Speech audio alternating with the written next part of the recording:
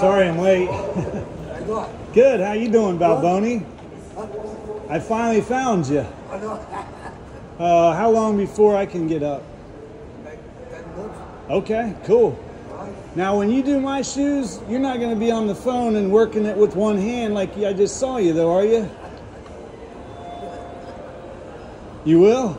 Yep. It's me, Johnny. You don't recognize me, do you? I know. You remember me? Sure. Dude, where you been, man? Good.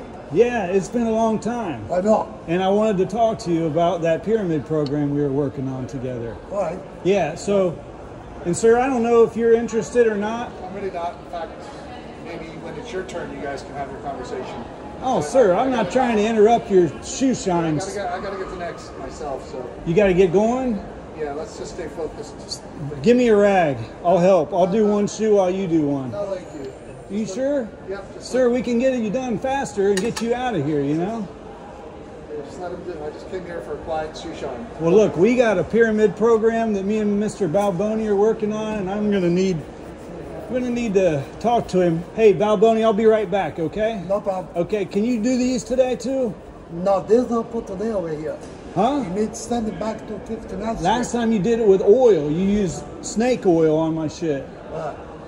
Do you have any of that shit left that you used? You need to clean it. Okay, I'll clean it and I'll be right back, okay? All right, thank you. Hey, sir, you have a good day, and I apologize for interrupting your shoe shine, all right? He'll get you out of here quickly, okay?